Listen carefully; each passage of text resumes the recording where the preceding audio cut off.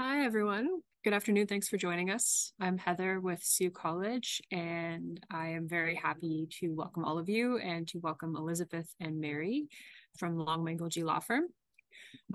We're very fortunate to have them today to speak to you about your permits, about your plans, transitioning maybe from study to work, and some potential opportunities to keep in mind if you're considering permanent residence as a future option in Canada. So I'll pass it over to them.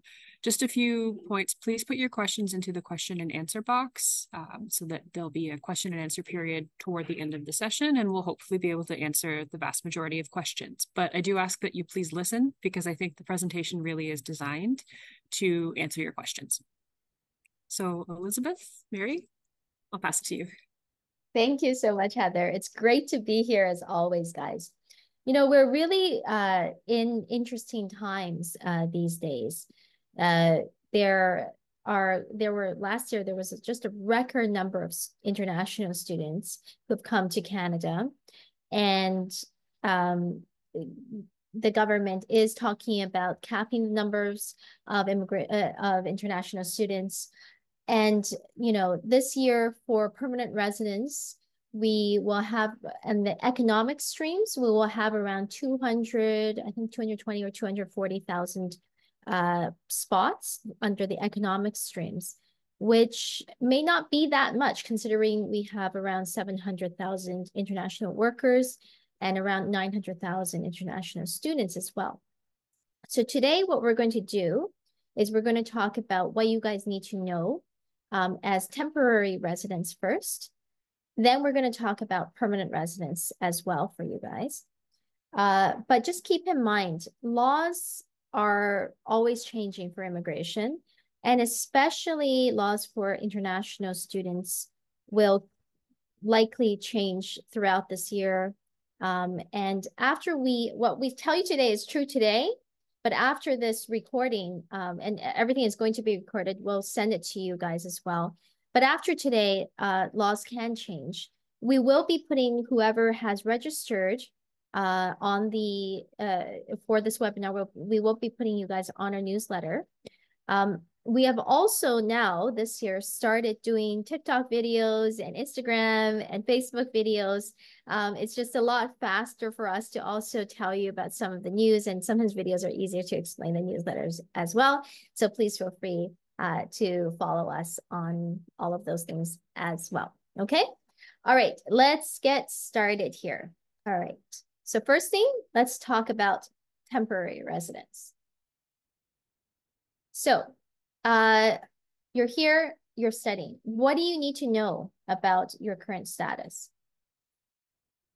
First thing you need to understand is just because you have a study permit that is valid until a certain date, it doesn't mean that you just have status on uncertain no uncertain terms, just based on the fact that you have a study permit.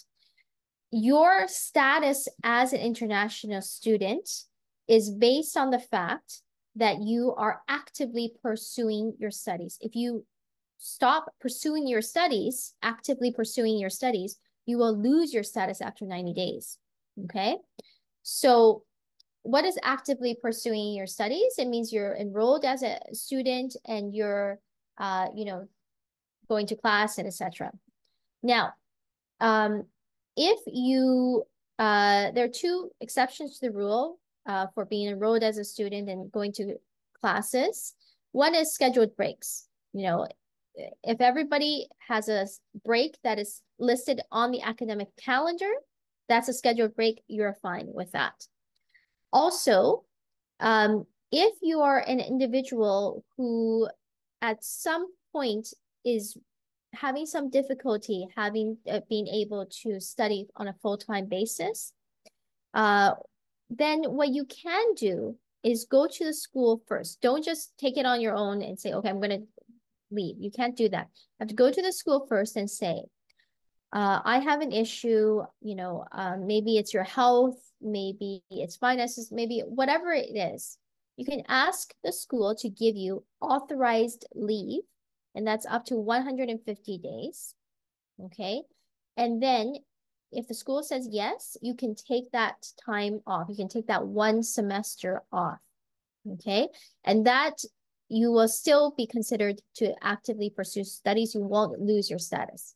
But keep in mind, when you have authorized leave, you're taking the entire semester off. You are not able to work at all because you're not then enrolled as a full-time student. Not part-time, not full-time, not at all when you are on authorized leave. Okay. So let's talk about working while you're studying. Okay. You can work only when you are a full-time student, except in the last semester. Last semester, you're allowed to be a part-time student and still work, but otherwise you can only work as a full-time student. Once once you've completed your studies, you are no longer a student. You have to stop working. When the school tells you you have completed your program, that is the first indication you have to stop working right away. Okay, you cannot work anymore after that. The only exception is if you've completed one program and then you have registered for another program that is, only once less or one semester away. So let's say you completed your program in April and then, you sign up for another program in September. In between that time, as long as you've already registered and been accepted for the new program, then you can work in between these programs. Okay, so another important thing to note is to always make sure that you maintain your status while you're here in Canada. So the first thing that you need to do right now is pull out your study permit and look at the date that's listed as the expiry date. Write it down in your calendar, put it in your phone, put it somewhere that you're going to remember because you need to pay attention to when your study permit expires. If your study permit is going to expire, for example, before you finish your program, you need to make sure that you apply to extend your permit before that expiry date. And another key thing to understand in all of this is implied status. So when you submit an extension for your study permit, as long as you submit it properly and before the expiry date that's listed on your permit, you'll hold what's called implied or maintained status while you're waiting for a decision on that application. So as long as you apply for the extension before your expiry date, you can continue studying in Canada while you're waiting for IRCC to give you a decision or process your application. The one important thing about implied status, so if you've applied for that extension and you're waiting for a decision, it does require that you do need to be in Canada while you wait for a decision on your new application. Otherwise, if you leave Canada while you're on implied status, your implied status will end. And then another thing to understand is restoration. So let's say you wake up one day and you realize, oops, I totally missed the expiry date on my study permit. Well, you might still be in what's called the restoration period. So from the expiry date on your permit, you have 90 days to apply to restore your status. So if you've lost your status, you can apply to get your status back by submitting what's called a restoration application. And it's really important to keep in mind that the deadlines on restoration are very strict. So you have 90 days from when you lose your status to apply for restoration. So that means if you've passed the expiry on your study permit, or if you've applied for an extension and it was refused, keep in mind you have that 90-day period to apply to restore your status. And just to clarify, so if your study permit has expired, you have 90 days from the date that's listed on your permit as your expiry date. And if you have applied for an extension and it gets refused, you have 90 days from the date on the refusal letter to submit a restoration application. All right. So post-grad work permits. So let's say you've almost finished your program. Congratulations, you're almost there. What do you do then? The first question that you should keep in mind is not how do I apply for the post-grad work permit, is should I apply for the post-grad work permit? Because you can only get one post-grad work permit in your lifetime, okay? As a result, if you don't have enough time on your post-grad work permit, so how much time do you have on your post-grad work permit? It depends on your program. If your program is 1 year, for example, you only get a 1 year work permit. If it's a 2 year program, you get a 3 year work permit. Sometimes people who get a 1 year work permit, you might not have enough time to get the work experience or job offer that you need in order to have a good chance to get permanent residence. Now, if you only have a 1 year program and you don't apply for a postgrad work permit and you applied for and then you did another program afterwards, you could get a 3 year work permit if you did 2 1+1 programs. Okay. So in those situations, that's something that is very important, right? So before you actually say, okay, I'm just going to go and apply for postgrad work permit, you should, at that point, you can, meet with us or another lawyer who can give you a good background and a good plan on how you're going to get permanent residence. Okay, because you can only qualify for one postgrad work permit in your life. The other thing that you need to keep in mind is what you need to do in order to qualify for the postgrad work permit, right? So distance education, for example, it has to be less than 50% of your program. So any sort of online program that you do, it should be less than 50% of your program. Also, very important, you have to have been a full-time student in every semester of your program except the last semester. Okay. Sometimes I have people who come to me and say, Elizabeth, I'm going to fail my courses. I don't know what to do, or maybe I have some issues. So one of the things is you can take an entire semester off with authorized leave. If you get permission from the school to take the entire semester off, take this entire semester off. Much, much better than doing it part-time. Okay. If you take the entire semester off with authorized leave, you go back and become a full-time student again, that's okay. The other thing is, even if you were to fail your courses, but you sat for your final exams, you did not drop any courses, okay? Then you're still a full-time student. And then if you had to redo those courses afterwards, as long as you maintain full-time student status every semester, except the last semester, where you can make up those courses and be a part-time student in the last semester, then you would still qualify for the postgrad work permit. Otherwise, if you go part-time in one of these semesters, you jeopardize your ability to get a postgrad work permit, and you may need to do a whole new program in order to qualify for the postgrad work permit. Now, when should you apply for your postgrad work permit? You should apply for your postgrad work permit. I'm going to tell you the deadline should be within 90 days of your completion of your program, or if your study permit is still valid and it expires before the 90 days, you have to apply when your study permit is still valid. If you were to do that, you can start working right away when you apply. The website does say that you can, IRCC websites does say you can apply within 180 days. But if you apply after the 90 days, you don't have student status anymore, and you're not able to work after the 90 days while you're waiting for your work permit. Okay? So here's the timeline again. Okay? So let's say, you are writing your final exams. Okay? You're a full-time student, so you can work at that point. Okay? Now, when you're waiting for your results, can you work? Yeah, you're still a full-time student. You can wait and you can work. Now, the school has notified you that you have completed your program. At that point, you cannot work anymore. Okay? Oh, what happened here?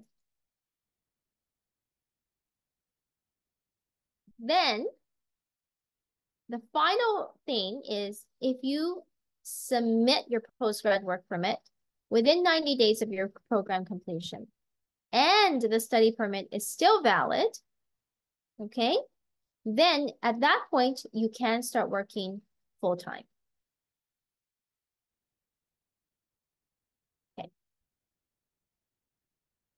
All right, let's go and talk about permanent residence now. Okay, so once you graduate, you could get a post-grad work permit, which Elizabeth was mentioning, and that's going to allow you to work for employers throughout Canada. So you'll find that after you graduate, many of the programs for permanent residency do require you to do what's called high-skilled work. So it's very, very important to know whether a job that you take is high-skilled or low-skilled, so that you know if it's going to qualify you for PR and keep your options open. So IRCC has categorized all the different jobs into different national occupation codes, which are also called NOC codes. The NOC codes are divided into 6 tiers, and tiers 0, 1, 2, and 3 are considered high skilled, whereas tier 4, 5 are considered low skilled. And so in 2022, this whole system did change. Some jobs that were considered low skilled are now high skilled, like truck drivers, personal support workers, etc. Whereas some jobs that were considered high skilled are now considered low skilled. So the skill level is really important to understand. And sometimes we see students making the mistake of just relying on what your friends did or what other people on forums have done.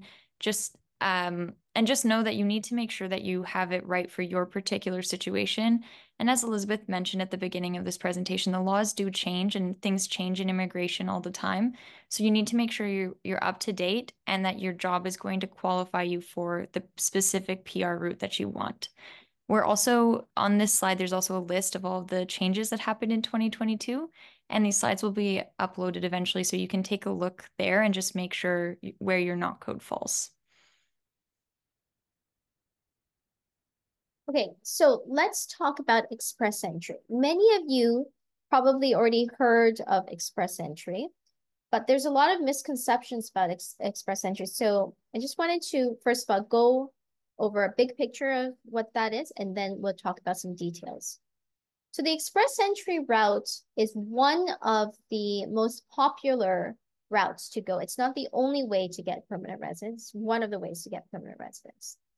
And here's how it works. First, you create an online profile.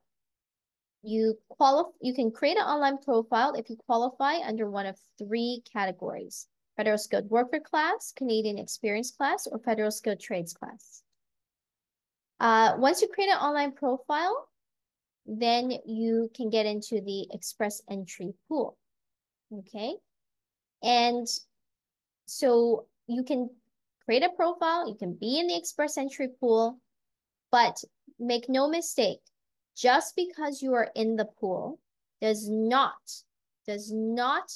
mean that you have applied for permanent residence. That does not count as having applied. When you're in the pool, you haven't applied for anything. You have just indicated to the government that you can qualify under one of the categories and that you're interested in applying. Now, every maybe 2 weeks or so, the government will have a draw where they invite people who are in the pool to apply for permanent residence. And they will issue a certain number of invitations to apply. Who do they issue the invitations to apply? It depends on your points. Sometimes if you have provincial nominations that are related to express entries, not all provincial nominations, just express entry linked provincial nominations, you get 600 points based on your background. And then they also now last year started category-based draws as well, based on occupations and French-speaking skills. So it's only after you get that invitation to apply that you are able to actually submit your application and apply. Okay. So let's first talk about how to get into the pool. The first category is called the Federal Skilled Worker class. And many of you guys may already be able to get into the pool based on this class. To get into this class, you need to have at least 1 year of high-skilled work experience in one occupation that is continuous. That work experience does not mean that you have to have this work experience in Canada. It doesn't have to have work experience when you're not a full-time student. You can be self-employed. You know, it could be a lot of different kinds of work experience. After that, you need to pass your language exam, have certain, and then certain amount of points based on your education, age, background, etc. You need to meet the minimum score based on your background points, and you need to have financial savings. This is one of the oldest economic programs that we have around. I think it was started in the 80s when my father actually applied for permanent residence under this program. And it's gone through a lot of changes now, and but it's still part of the Express Entry program. We have a lot of people who apply under this program who have never even come to Canada before. So like I said, some of you may already qualify under this program. The second stream is the Canadian Experience class. Now, you also need to have work experience under this class, but it's very, very different from the first one. To qualify under this class, you need to have 1 year of high-skilled work experience. It doesn't have to be in one occupation, but it has to be in Canada. The work experience has to be when you're not a full-time student. It has to be legal. And it has to be something where you are employed by a Canadian employer. You cannot be self-employed, okay? What does that mean? First of all, you cannot own or control the company. So you can't set up your own company, for example, and hire yourself, okay? When you work for someone else, you should, at the end of the year, get a T4, okay? Not a T4A, which means that you're a contractor, okay? A T4. So the T4 allows you, it shows that you're an employee, and on your pay stubs, you would have had income tax, CPP, EI taken out. That's what being an employee means, okay? And that's very important for the work experience. So 1 year out of 3 years upon application of high skilled, Mary talked about what high skilled is, tier 0, 1, 2, and 3, of work experience that is in Canada when you're employed, and it can't be when you are a full-time student.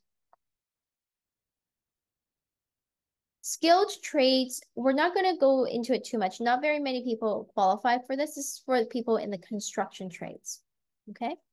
And cooks and chefs as well. All right, so let's say you got into the program. You got into the pool. Now, you're going to get a series of points, and you're going to get a score. Now, what would the score be based upon? Well, here is the criteria. First of all, age. So age is something you can't change, but you might want to apply as early as possible. When you get to your 30s, your points start dropping. -5 points, -6 points every time it's your birthday.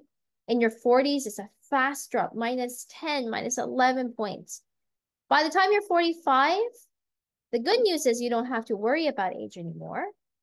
But the bad news is that you get a 0 on your age compared to people in your 20s who have 100 or 110 points, okay? So apply as early as possible to get those age points. Education is something where if you have 2 programs, at least one program has at least 3 years of the program, and then the other program can be a post-secondary program of anything, your points will jump. So for example, if you had a bachelor's degree, back home in your home country, then you came to Canada and you got another program at Sault College, that would really make your points jump. Language. Now, right now, the points have become very, very competitive. They're higher than any ever before. Normally, we're looking at around the 500 range for most people. And so language points, if you guys, especially if you don't have any Canadian work experience, you really need to get the language points, it's called CLB of 9. So basically, for the IELTS, you're looking at 7s in reading, writing, and speaking, and 8 in listening. Or in CELPIP, you're looking at 9s throughout, if not higher, in order to be competitive. Relevant Canadian work experience. Now, this is the work experience that I was telling you about that is the same as the Canadian experience class work experience, except we count work experience in the last 10 years instead of just in the last 3 years for Canadian work experience class.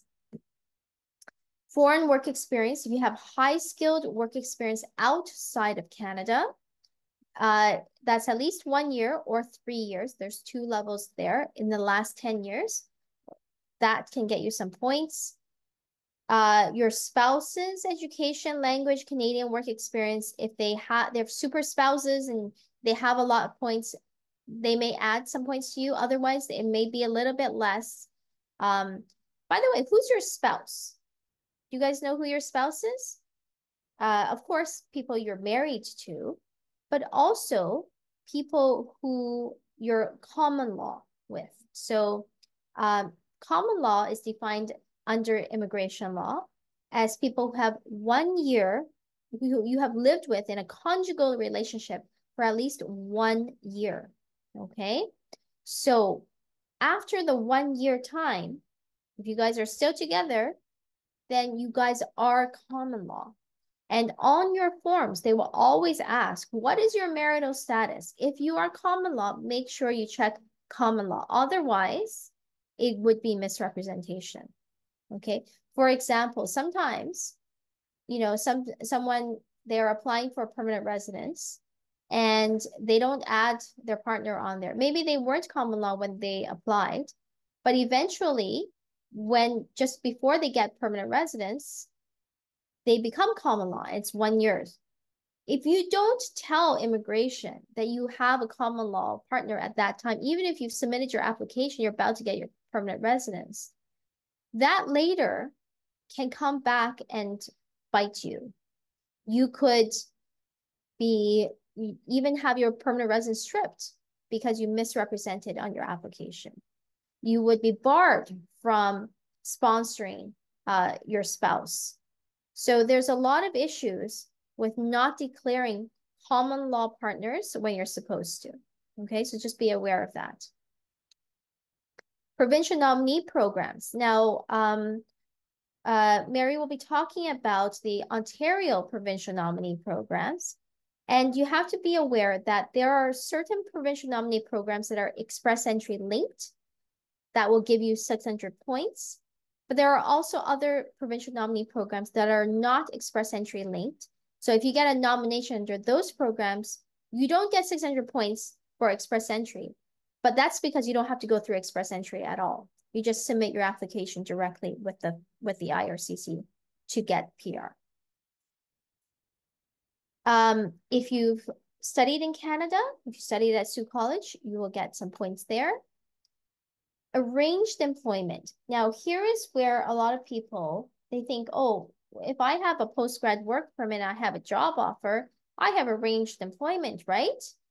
No, you don't. Arranged employment is a very specific situation, and it's only available to those people who have an LMIA, or if you have an employer-specific work permit, okay? How do you get that? That's a very much longer story, and we don't have time to get into it today.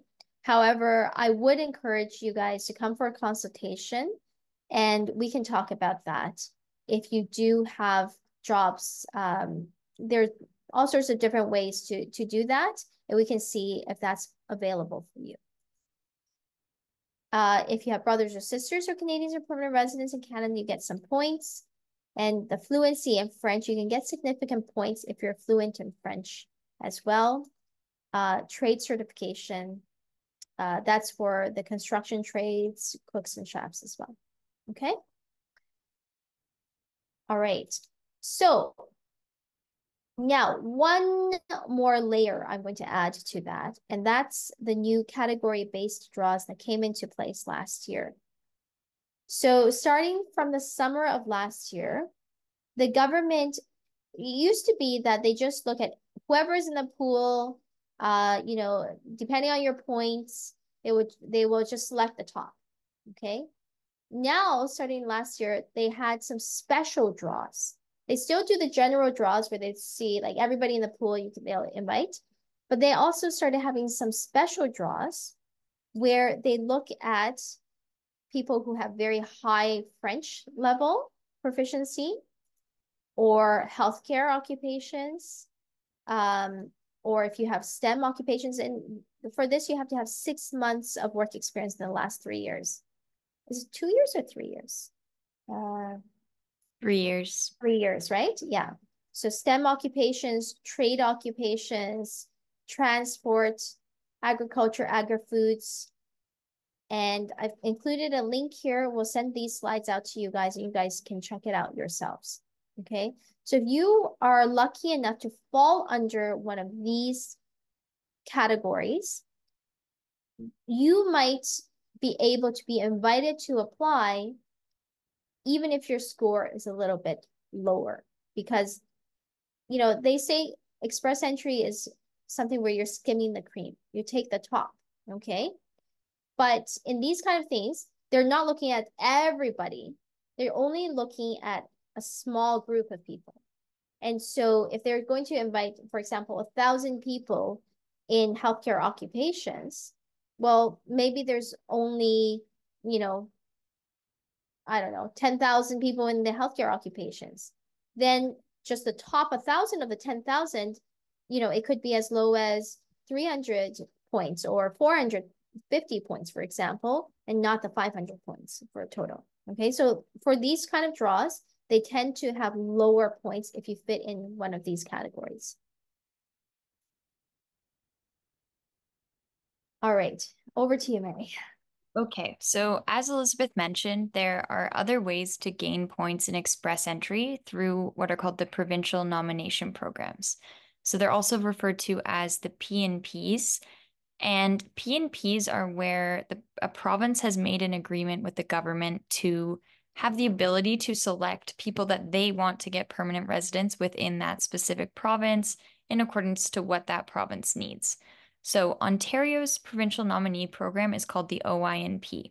And the OINP has different kinds of streams. So there are some streams, which I'll describe here, which are express entry linked. So if you receive a nomination through one of these express entry linked streams, it adds 600 extra points to your express entry score, which essentially ensures that you're going to be able to apply for permanent residence, usually within the next draw. So how do these express entry streams work? So in Ontario, you can't just go and apply to these express entry OINP streams. First, you actually have to be in the express entry pool.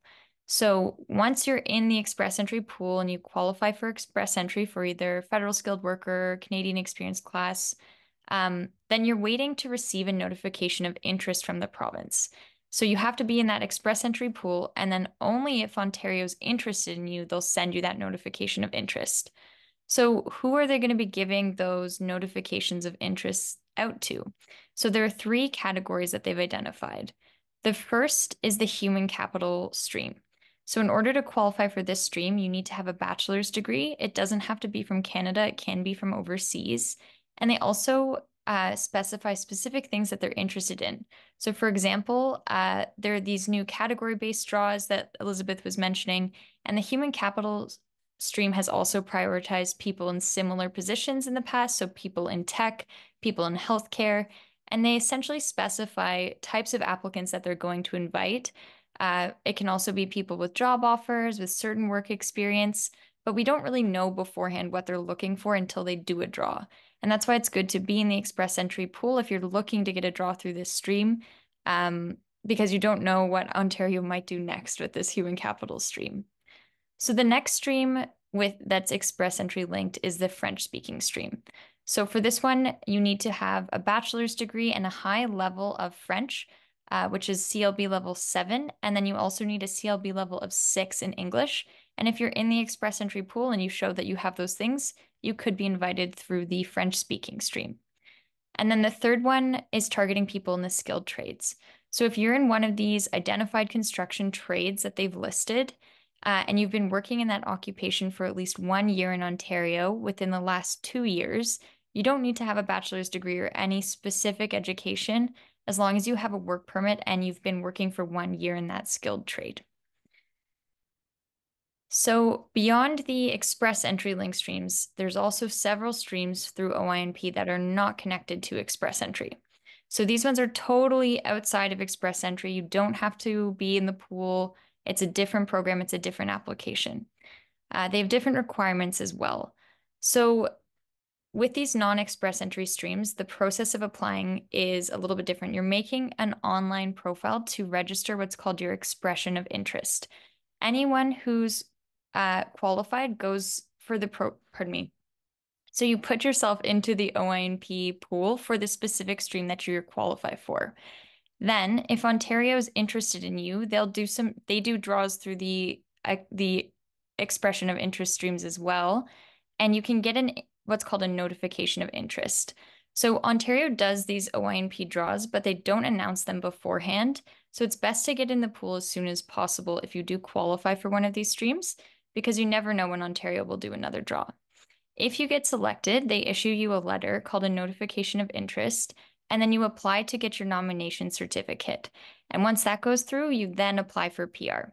So where express entry is a 2-step process, the OINP expression of interest is more of a 3-step process. And the streams themselves are totally different. So they give you different points in express entry and different factors are scored. Some streams require you to have a job offer, which I'll get into in a moment. And then there are some other streams like the master and PhD streams that don't require job offers. For those streams, you do need to apply within 2 years of completing. So for example, if you say you have a spouse who's studying here in Canada, maybe they're doing a master's or a PhD, make sure that if they qualify for this program, they do apply for it within 2 years of graduating. And then finally, there are the job offer employer-based OINP streams. So these are not express entry streams. They're in that expression of interest category that I mentioned. For all of these streams, you need to have a business that's supporting your application, and that business needs to meet a few requirements. So they need to have been in business for 3 years. If they're inside the GTA, the Greater Toronto Area, they have to show that their gross income in the last fiscal year was 1 million and that they have 5 full-time Canadian or permanent resident employees. If they're outside of the GTA, those requirements are a little bit lower, so they have to have 500,000 in income in the last fiscal year, and they only need to have 3 full-time Canadian or PR employees. The job offer itself has to be full-time and permanent means no end date on your contract. It can't be seasonal work. It can't just be for a little while. It has to be a full-time permanent job. Within these employer-based categories, there are a few different streams. So there's the international student stream. The international student stream is for people who have completed their program of study in Ontario, such as people from Sault College, and they also need to apply within 2 years of graduation and have applied from an eligible program. So that means you've either done a 2-year program or you've done a 1-year postgraduate program from an eligible school. So when you look, So for the international student stream, you need a high-skilled job offer from a qualifying employer. You need to be paid at least the low wage rate for your occupation according to your location of employment. So you need to see what the low wage is for the region that you're located in and make sure that your job offer meets that requirement. The next one is the skilled workers stream. So in order to qualify for this stream, you need to have at least 2 years of work experience out of the last 5 years in the same occupation as your job offer. The work experience doesn't have to be in Canada. It doesn't have to be in Ontario. It just has to be able to show that you do have 2 years of experience out of the last 5 years. It has to be high skilled. You have to be offered the median wage for your location. And this stream doesn't have any education requirements. You don't have to have a specific education background for this stream. You just need that qualifying job offer and the work experience. And then finally, there's the in-demand job offers. The in-demand job. So the OINP has a list of occupations that qualify for this stream. It's not just every occupation, it's actually a specific list on the website. and it's one of the only ones that includes low-skilled job offers and positions.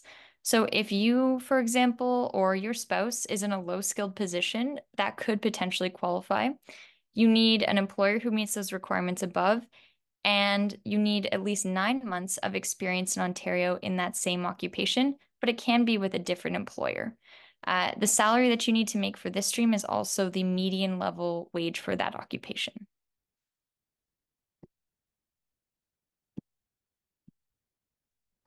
So, as students at Sault Ste. Marie, from an immigration perspective, you have made an excellent choice. In fact, I recommend a lot of my clients to come to me and ask me which school should they attend. I refer a lot of them to Sault Ste. Marie because of the immigration advantages. Let's look at the immigration advantages. First of all, you guys are not going to Quebec. Check number one, because if you go to Quebec, you have to speak French in order to immigrate. So number one, you're much better off. Number two, when you go to Ontario, you're in a northern community. That right away, you will get more points for the OIMP, International Student Stream, Federal Skilled Workers Stream, sorry, not federal, the Skilled Worker Stream. All of those things, you will get much more points because you're studying in a Northern Ontario college. Now, the third thing that really gives you an advantage is you're studying in a community that participates in the RNIP program. Okay. So how do you get permanent residence? You can apply for permanent residence through this program. First of all, you need to be recommended from the community. Okay. And you need to qualify. So you need to have a either 1 year of qualifying work experience, or if you graduated from a 2-year program in Sault Ste. Marie, okay? So it can't be in the other, it has to be in the Sault Ste. Marie campus where you've studied for at least 18 months, okay? Then you don't need the work experience. And you do need to have that job offer, and the community really looks at what kind of job offer do you have from within Sault Ste. Marie, okay? Then your language benchmarks, you should be fine if if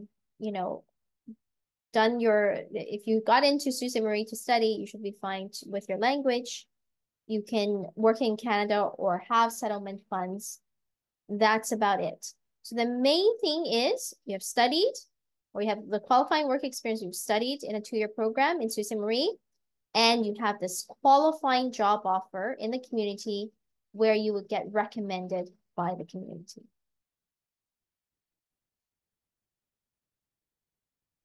Okay, and another option for PR is the caregiver stream. So this is a program that the government has set up, which allows you to apply for PR if you can show that you have cared for either children or an elderly or special needs person in their home. So the work that you have to do has to be that you're hired to work in an individual's home. It can't be in a hospital or a nursing home. It has to be in a private residence. If you work for 12 months and you can get a language score above CLB 5, then you can submit an application through this stream. The important thing to note about this stream is that the government only accepts a limited number of these applications each year. And once they reach their limit, they close the applications until the next year. So the program for caring for children is extremely competitive, and the cap on the program is usually reached within minutes of it opening every year. Whereas the program for caring for elderly people often takes a bit longer to fill up, which may make it more strategic to decide to get work in that field. So if you're planning on applying to this program, just make sure you're thinking through your timing for applying and how long you have work permit validity for. And also keep in mind, this program is a great option to think about if your spouse has the education that they require and can work here in Canada. So they could start working for an elderly person in their home, for example, and then potentially qualify through this stream after a year of work. Yeah, this program I think is underutilized, I think, by a lot of international students, because a lot of people you will already have your open work permits, or your spouses will already have open work permits. So you can just go and work right away for someone to take care of someone in their home. Like Mary said, just be aware you can't be hired through an agency. Okay. You have to be hired directly by the people or their families, okay, to take care of them in their home. But after you work for 1 year, you will qualify for permanent residence through this category. All right, now we have talked a lot about different things. We just wanted to give you guys some pieces of practical advice to take back with you. So the first piece of advice is to have a plan as to what you need to do to get to your immigration goals. Not only a short-term plan, but also a long-term plan. If you're planning on getting PR eventually, make sure that you're on the right track now. Now, once you have your plan ready to go and you come for a consultation, then it's time that you need to do it, right? Just do it, okay? Now, that might be a lot easier than said than done. There are maybe things that you need to, you need to study, take your exams for IELTS or CELPIP. Maybe you might need to do another program in order to get a longer time on your work permit. A lot of these things are not easy choices to make, but it starts with the beginning to know what choices you have to make, and then deciding whether or not you want to do that. Another tip is to make sure that you stay in status and that you don't misrepresent. So keep a close eye on those expiry dates on your study permit, and always tell the truth to immigration when you're making an application. Lying or providing incorrect information on an application can result in a 5-year ban from Canada. Finally, if your application, hopefully your application is not rejected, you started working with a good lawyer from the very beginning. But if your application is rejected, do not wait to contact a lawyer, okay? So for example, sometimes people come to me after they've called the call center, and the call center said, "Oh, okay, don't worry. We'll help you. I'll write a note in your file." And you trust them, and then afterwards your application, there's nothing happens, or your application is rejected. By the time you come to me, we have long past any sort of deadline for federal court, or because the call center would have put in a note that's counted as reconsideration. So there's no way for me to then help you do another actual reconsideration where we put in actual documentation and legal submissions, because IRCC only considers one reconsideration for each application, right? There's also a lot of issues with timelines with restoration of status, or your timeline to apply for a postgrad work permit, etc. Okay, so please don't try to fix things yourself. Go and seek the consultation from a qualified lawyer who knows what they're doing. If you wanted to contact us, I'll put the information on here. Contact us and we will set up a consult to go over your situation. We do always offer Sault College students a discount for the consultation fee. It's $100, and we'll have a call using Zoom. We'll go over your options, and then at least you have a plan as to what you need to do. Okay? All right. Let's get going on the questions. Okay. So if you guys have questions, we have 3 questions right now. If you have more questions, put them in the Q&A box, in the Q&A button on the bottom of your screen. Click on that and you can enter your questions. Okay. All right. So the first question that we have is, can we apply to express entry when on a study permit? Yes, you can. Many people qualify to get into the pool, especially under the federal skilled worker class. The question is not just whether you can get into the pool, though. It's whether you can get out of the pool and whether you will get an invitation to apply. So do seek the advice to see what your chances are through Express Entry. Mm-hmm. Okay. Can international students in study work permits can apply for PR after having 12 months of work experience, or do they need to be transferred to postgrad work permit to apply? I think what this person means is they would have had 12 months of work experience while they're a student, because right now, until the end of April, you can work full time, right? Mm-hmm. The problem is you won't get the work experience points that you need for Canadian work experience under Express Entry. So, um, for Express Entry, you could be losing significant points, and most people, not everybody, but most people may not have enough points without those Canadian experience points, work experience points added to them. Because those points that you get while you're working, while you're a student, those aren't counted as Canadian work experience. Okay. There may be a lot of other programs that could qualify. Okay. Caregiver program, for example, or some OIMP if you have job offers, etc. So come for a consultation and we will look and see what you need to do and what you could qualify. Yeah, they followed up saying that they were referring to the caregiver. Okay. Yep. So I believe with the caregiver, I don't think there is an issue with the caregiver program, right, Mary? Yeah, you just have to have completed the study. So if you're relying on the studies, you're going to need that diploma in order to qualify. So, right. So you need to have 1 year post-secondary program. But if you have that and you've been working with someone, then that's fine. Okay. This one's pretty specific about somebody's individual situation regarding their passport expiry.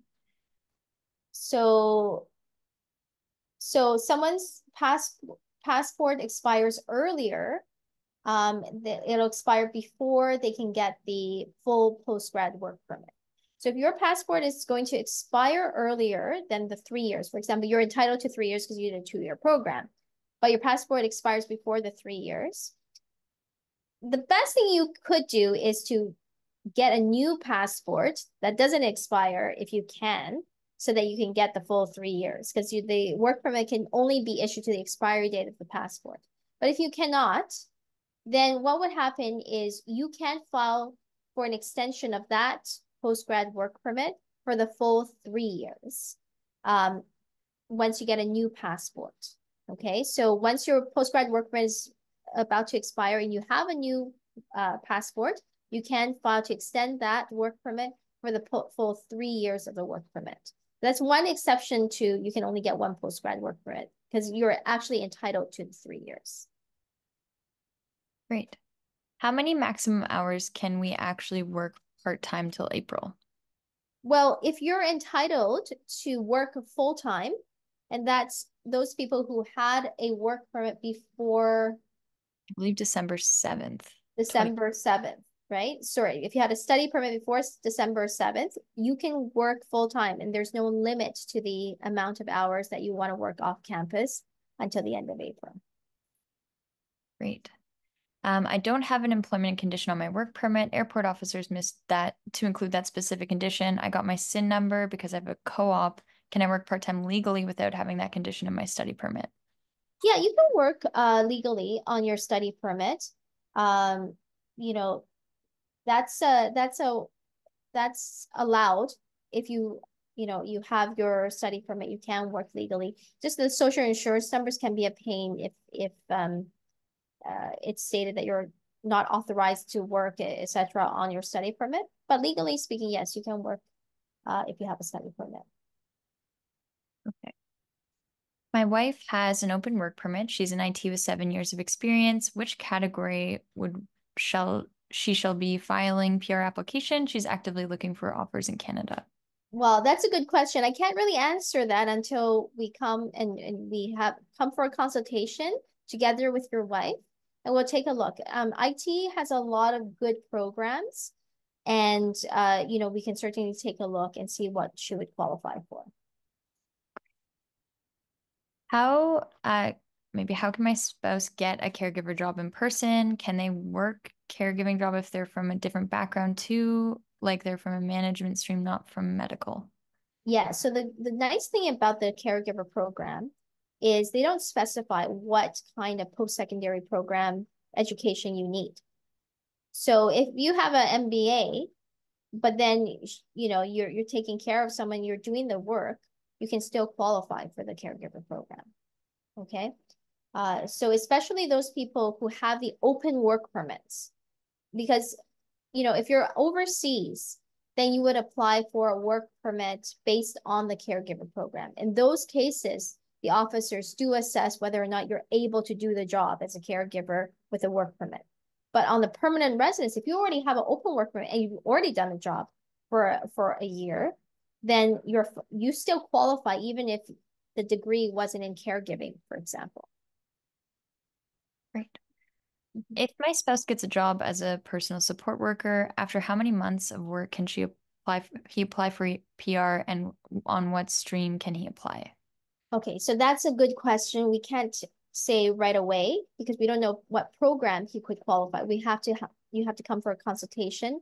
Certain personal support workers are now high skilled workers. Certain personal support workers, if you're, for example, hired by someone in their home, that's still considered low skilled. So we have to take a look at the entirety, and not just him.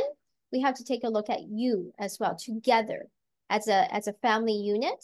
We have to take a look at your options. Mm-hmm. Okay. Can I take a break or go to my home country in between continuing the course for any kind of emergency?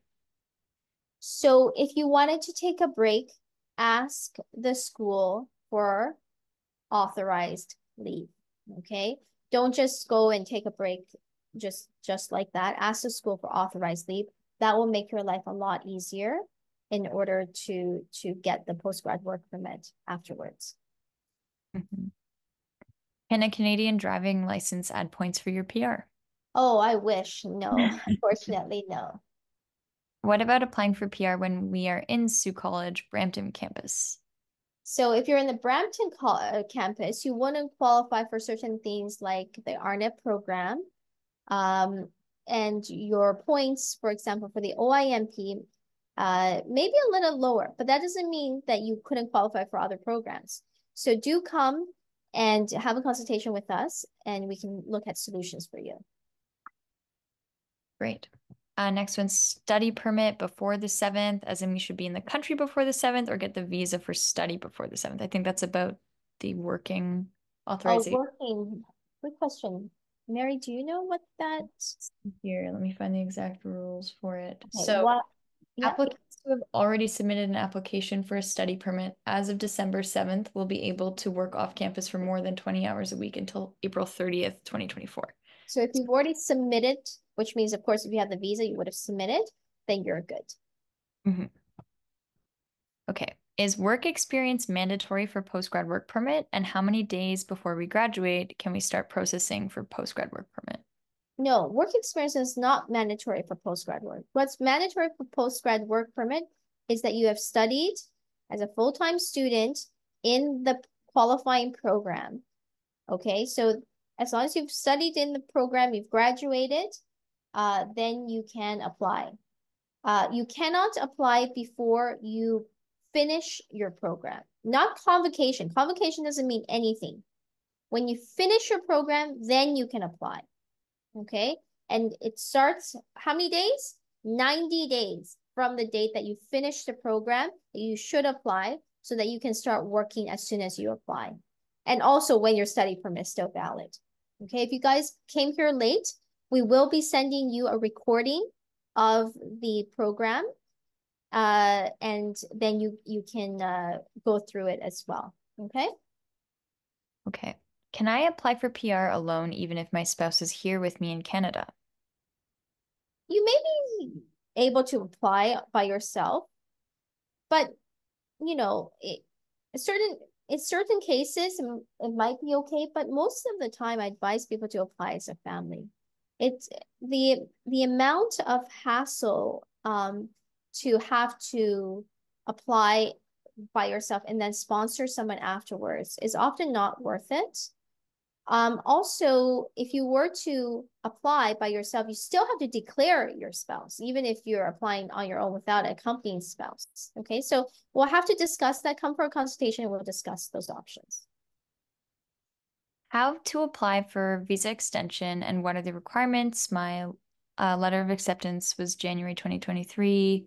My study permit's expiring in March 15th, 2024. My program started on January 8th and it goes until August 2024. Okay, so a visa is different from a study permit. A visa is something that allows you to travel. It's on that sticker that's on the passport that allows you to travel inside Canada. What you're talking about, I think, is a study permit extension. So you can file a study permit extension online and so that you can continue to study until you finish your program. Normally, the study permit should be issued 90 days valid for 90 days, at least 90 days after you've completed your program to allow you to have some time to apply for the postgraduate permit. Okay. Under what category is dental assistant? Is it federal skilled worker? What are the PR chances?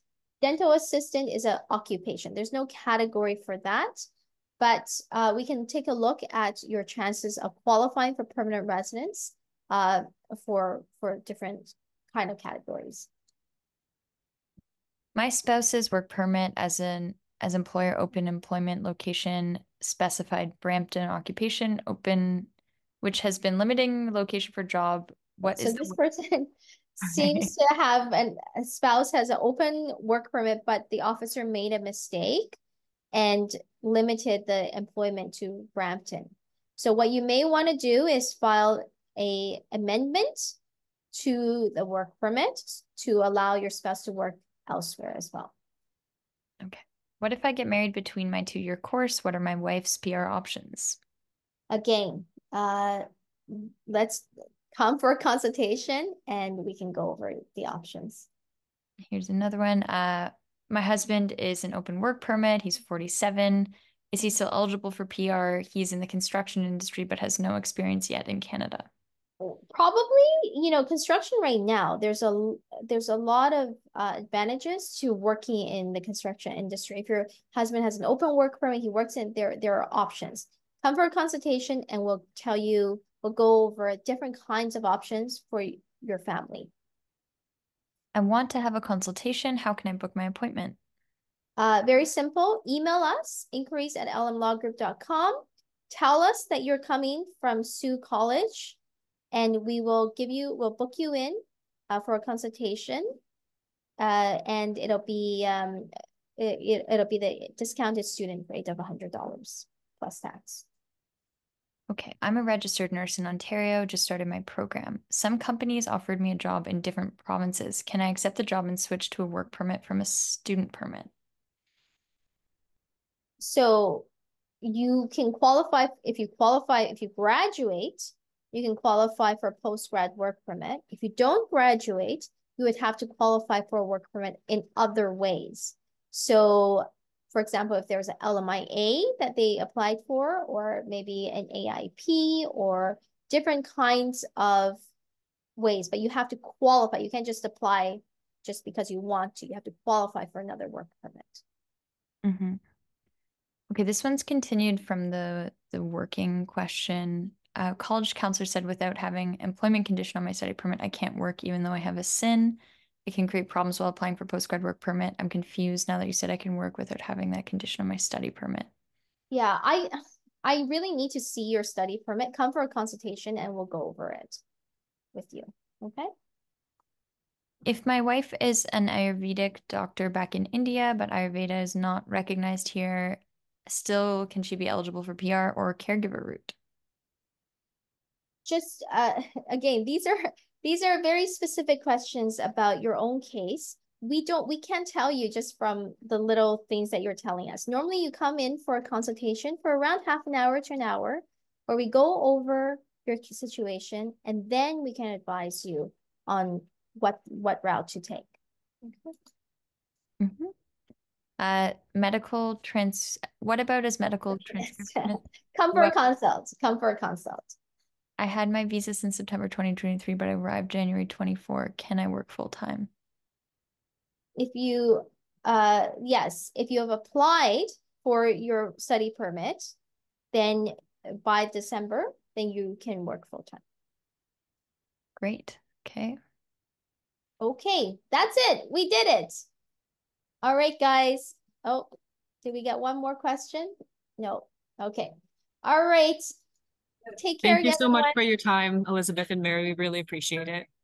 Thank Oh, you. it's our pleasure. Thanks so much, Heather. Yeah. Take care, everyone. Bye-bye. Bye.